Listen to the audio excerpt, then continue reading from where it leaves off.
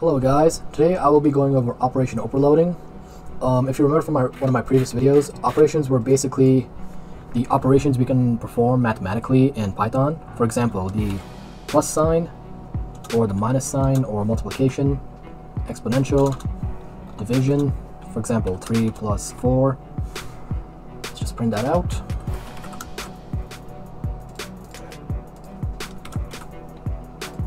And the operation of addition works and we get 7. Or one thing that we should know is that operations normally work for single numbers, and if you've done any advanced mathematics such as vector calculus, you should know that in most mathematical equations, especially in the real world applications, we're not always going to be just working with single numbers. So for example, let's say if we wanted to add up a couple of coordinates, 3, 2 plus 4, 3. Now, from what we know so far, this should work. They're both integers, but they're a set of integers. So let's see what happens when we try to add them up. No, oh yeah, I need to print it. Keep forgetting that.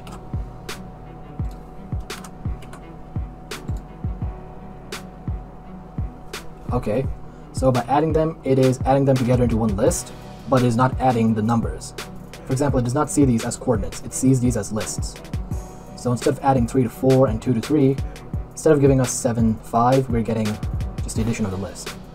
So basically our operation, the plus sign, has a limit. It can only take coordinates as lists and does not have the ability to add the coordinate functions. So this is where operation overloading comes in. Alright, so here's a quick example. One way to get Python to take our coordinates as a coordinate and not as a list is to create a class that does exactly just that. So here is a class that I found called point. It has a constructor that takes itself as well as two variables, x and a y. This will be the x value and the y value for our coordinate. And the self.x is assigned x, self.y is assigned y. Now, let's try to run this. So let's create a point.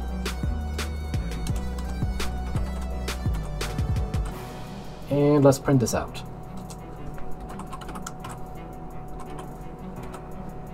And let's see, this should give us 2, 3 if it works, which it probably won't.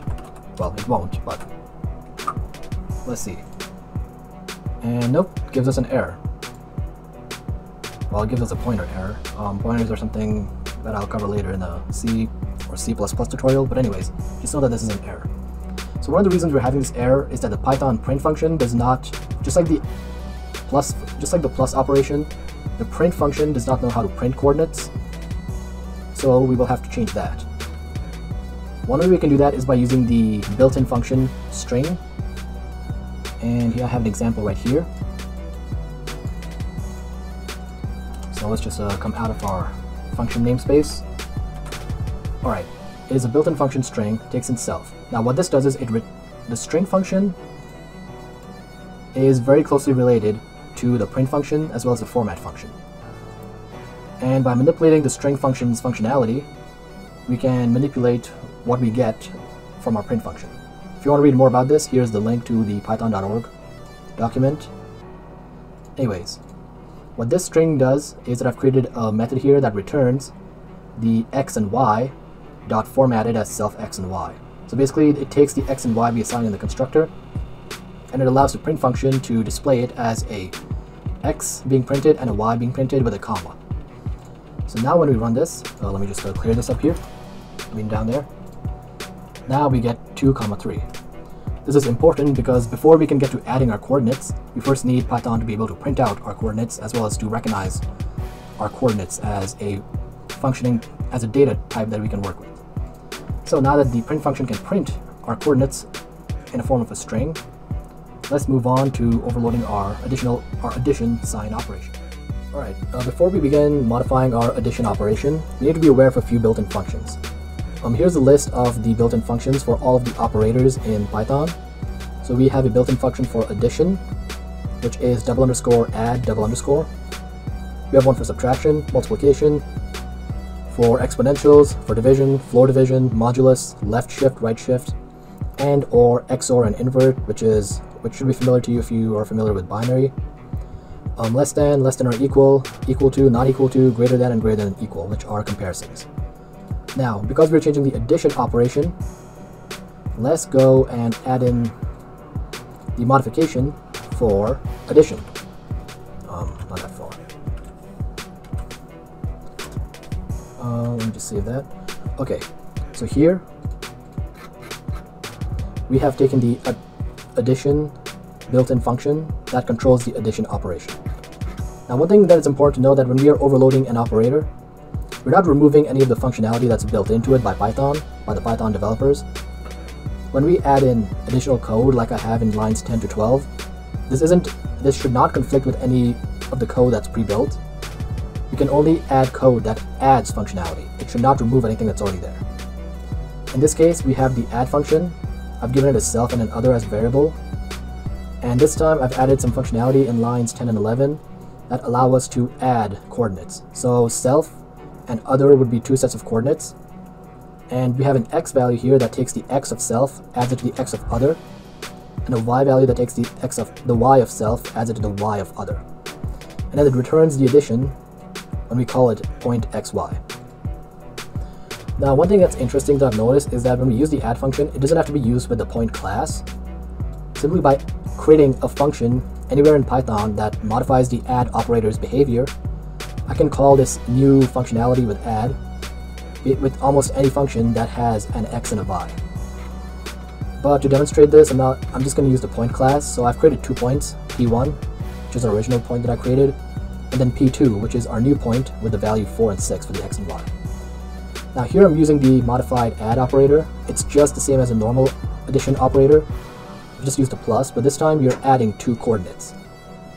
So because it now has functionality that helps it add coordinates, the moment a coordinate is plugged in, the p1 and the p2, it will now know what to do with it. So when I print this out, it gives us 6 and 9, which is the correct addition. 2 plus 4 is 6 for the x, 3 plus 6 is y for the 9. Now, in addition to being able to add coordinates, it still has its original functionality. So if I use print 3 plus 5, it gives us our added coordinates, but it also gives us 8. So it still has its original functionality to add single numbers, but now it can also add coordinates. Basically, we've given it the ability to identify a coordinate and add them, as well as retain its original functionality. So that's one way we can use operation overloading to modify pre-existing operations. I do have another example. This time we're using a comparison operator, and it's the less than operator. The less than. So let me just copy this.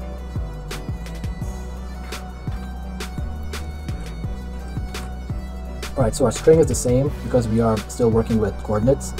However, instead of using the add operation function, we're using the less than, the LT. And this LT actually takes the absolute value, well, not the absolute value, but it takes the x and the y and it raises it to the power of 2. This is to allow it to work with any positive or negative number. And then in the return, we will check if the coordinate in our self position is less than the coordinate of the other. And when it says return the comparison between them, it's going to return true or false. So if the self coordinates is less than the other coordinates, it's going to return true. Otherwise, it will return false. So let's test this out.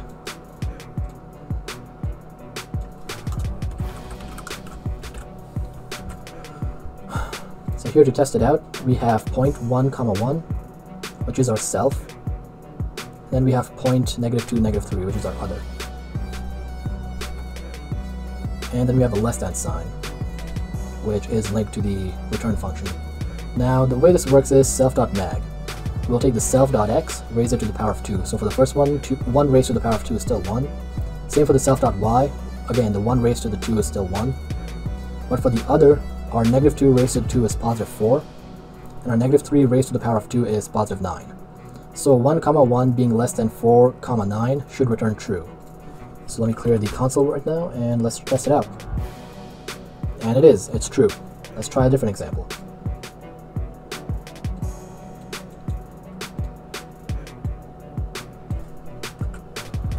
Alright, our self is still the same, 1, 1. Our point, however, are decimals. So 0.5 raised to the power of 2 should be 0.25. And -0.2 raised to the power of 2 should be a smaller but a positive number. So our other coordinates has less value than our self coordinates. Both of these values are going to be less than 1 versus 1 and 1, so they should return false since it's not less than. And it does. And I think at this point you kind of got a gist of it. I have one last example. The previous two examples I got from Program Wiz. I'm going to link them in the description below. With this last example I created by just testing it out myself. And this is by using the AND comparison. Not add, but AND. So if you're using binary and you want to compare two positive values to see if they're true or not, you would use AND, A-N-D, instead of ADD for addition. Okay, so in this case, I've created an if and else statement. It's going to take a coordinate for self and a coordinate for other, just like before. However, this time it's going to check this coordinate for the self.x, so the one position here. And if it's equal to the one position for the other, it's going to return true. And it also has to be the same for the y's. The y's have to be the same. So if I print this, let me just clear it real quick. Since I have point 1, 2 being compared to point 1, 2, both these statements are true. And if you know how AND works instead of OR, if true and true is given as a statement, then the result should be true when you're using an AND. If it's an OR statement, if it's true or false, it's going to be false. It'll only be true if it's true and true. And XOR is the inverse of that, and then inverse would be the opposite of AND. I think. I don't know. It's been a while since I've worked with ANDs and ORs. I might be wrong. Just don't go too hard on me on the comments for that. But anyways, I ran the code. It works. It returns true because both values are equal to one another. Now the AND statement should not do this. It should not return true if both values are equal. It should only return true if both values are true, or if both values are false. So this isn't a functionality of the AND function built in. This is something I've added. So let's change this. So now we have 1, 3 versus 1, 2. And now it should give us false because they're not equal to each other. Now this might be a little bit confusing to some of you guys, mostly because my explanation is kind of horrible, but just know that this is not what the AND function is supposed to be able to do. This is just something I've modified, and this is what you can do with operation overloading. You can modify an existing operation to do something that it's not normally supposed to be able to. So one thing that can be done is if you want to use the addition operation and use it if you want to use it to perform multiplication, you could do that with operation overloading. So that's an example of what you can do as well. Anyway, once again, here's a list of all the operations pre-built into Python. If you want a little bit more information on them, you can test out what I've done, or you can go onto python.org and try to read up on more of these operations. Anyways, this is it for operation overloading. Next time I will go over a little bit of the data structures in Python, as well as the for loops, if statements, while loops, and basically I'll go over some of the looping mechanics we can use with coding. Anyways, I hope you guys have a good one.